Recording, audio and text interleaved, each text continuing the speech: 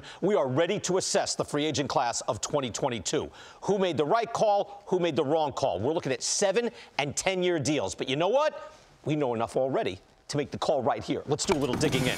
This was a big year for free agent spending. 11 $100 million contracts. One of them going over $300 million. So let's start with the ones that look like good signings. That happens. That means at the end of the deal, the club will look back and be glad that they signed that player. Hey, we actually did an evaluation of the free agent market before the season began. It was the first week. It was our first show. And we had some favorites then. This is before they were playing. Length of the deal, track record of the player, cut of jib index. We use all the information. Here's what we said then. Here are my top 5 favorite deals of the 2022 offseason. And they ain't cheap. Freeman, 6 years. Correa, 3 years. I love the Max Scherzer deal. 3 years? Take it. Kenley Jansen, 1 year. These guys are not cheap. But it's not the money, it's the return to scale. And the best return to scale this year was to spend big at the top end. That show was April 11th, our first MLB Now of the season. I'm sticking to that. That has, to this point, borne out. The best deals were, in fact, the high-end deals, big money deals. Freddie Freeman and Max Scherzer have been great so far this year. Look at this. Not good, great. This is what you pay for. Top-end performance. Freeman has an OPS plus of 153 right now. Plus base runner, leads the leagues in hits and doubles. Scherzer has an ERA of 2.15 right now. 153 ERA plus as well. Look, it's only a 3-year deal for Scherzer. It's already great for a third of it. And Carlos Correa, even after a slow start, has an OPS plus of 124 and over a 3 WAR, but plus 4 DRS. He has an opt-out after this year and will likely use it. So if it's a 1-year deal for $35 million, that's a win for the Twins and him. And there's another win. I didn't call this one. Kevin Gausman, 5 years, $110 million. He's been excellent for the Jays, a 2.99 ERA, the 131 ERA plus. He actually is the league leader in fielding independent pitching, 2.5 WAR. He's 31 starting a 5-year deal. But you have to admit, Gausman has delivered for the dough. All right, now to the biggest deal of the offseason. Corey Seager, 10 years, $325 million. After a slow start, Seager's having a good year, a 126 OPS plus and a 3.6 WAR. But let's be clear, in a 10-year deal, year 1, you better have a great year. It's year 1. Right now, Seager's having a good year. He's plus fielding shortstop in his prime. I can't say this is a bad deal, so I'll give it the dreaded inconclusive. All right, there's one other with that label. I'm going out on a limb. Mariners gave Robbie Ray 5 years for $115 million after a stellar year for the Blue Jays. He's been about league average this year, but he has worked. He's among the top pitchers in starts and innings. His K rate is still very high. He's always been mercurial. And for a 5-year deal, I will call it inconclusive. So right now, we've got 4 good, 2 inconclusive. So get ready. That leaves 5 that don't look good already. Start with 2 7-year deals. There's a long-term deal now, 7. Chris Bryant has been hitting actually pretty well. Look at his numbers. But he's been hurt a lot. Played just 42 games. At $26 million a year, the Rockies need him to play a lot more. Marcus Semien running and fielding well, but his hitting is below league average. For $25 million a year, you need him to hit better than league average. It gets worse. Javi Baez has had a very rough year. OPS plus of 82, WAR of 1. The leader of a disappointing Tigers season. Trevor Story has been below league average hitting and a WAR of just over 2. For both, it's year 1 of a 6-year deal. At $23 million a year, you need year 1 to be good, not below league average. And you can add Nick Castellanos to this group. Castellanos has underperformed mightily. He had a 125 OPS plus for the last 4 years. This year, he's got a 94. That's below league average. For $20 million a year, you need to be above league average, especially in year 1. So, final tally on the $100 million club. You have 5 contracts that already look, shall we say, regrettable. 5 look bad, 4 look good, 2 inconclusive. The green is the good, inconclusive the yellow, Seager and Ray. The red, the bad. I'm sorry, those are the ones that look bad. So I'm saying, if I had to make a call on the inconclusive, I'd say 5 good, 6 not good, which is actually in keeping with our findings a decade ago. I have a whole chapter of it in my book, which was now written 6 years ago, a $100 million contract. Despite the certainty of getting players with a good track record and voluminous data, is still about a 50-50 bet. We could wait 7 years to make the calls on these deals, but I think this is about what it will be.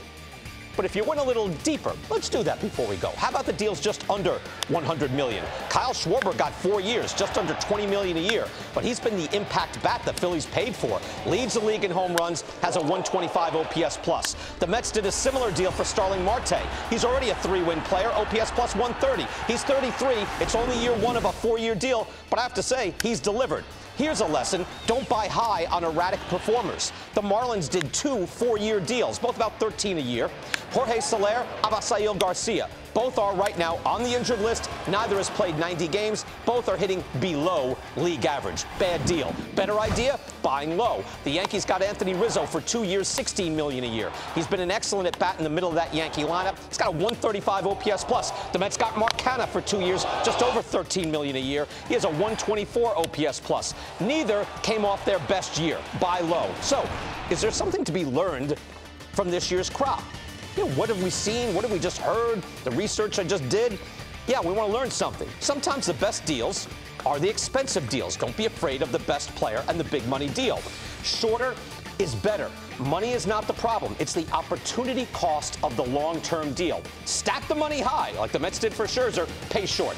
Buy low, not high. I just explained that. And I'll throw this in, because it came down to Schwarber versus Castellanos. Castellanos had the track record. Schwarber was the StatCast darling. Believe in the process or the StatCast darling. Schwarber is one of those players. Get in the weeds, watch the at-bats, and believe in the players who consistently smoke the ball. There we go. We've made the calls. Back with the guys now. Catch your breath. All right, there we go. What do you think, Dan? I know you like to do this as well. What do you think? Yeah, I thought all your points were great, PK. One of the things that really stood out for me is I think the industry's starting to figure pitching out a little bit. You know, when you looked at your breakdown, there weren't really any bad pitching deals, and they were great one-year deals with Rondon, Martin Perez. Right. So I think the industry's taken a really, really closer look and doing a good job evaluating and getting pitching right. It's almost like the gut reaction on these. Remember, we talked a lot about this. Like when you first heard the deal that the Dodgers got for Freddie Freeman, what hit you? Because that's a good deal. I was like, what? They got Freddie Freeman for that? Not that he's getting ripped off, but that 6 years for that makes perfect sense. I think the only deal that stood out for me that immediate bad reaction, one, I thought the Story deal was a bad setup because it happened so late. I don't think he was prepared. It was set up not to have a good year. And the Javi Baez deal for me, the first thing I jumped out at, you're buying for a lot of swings and misses on a team that may not be set up to have him as a main contributing factor to try to win. All right. What are your thoughts? You're a genius. You were right on everybody. I've got to admit it. I'm a Baez guy. I love that flair. You know, don't pay for flair, John. I was wrong. I was the same with Cespedes. You were right on that one as well. Long term, he was good the first year. Yeah. Scherzer obviously has been worth every penny. Freeman, we knew that was a good deal going in. It's only, and I think Freeman's okay now. I mean, we saw him in the All-Star game in L.A. and he seemed happy.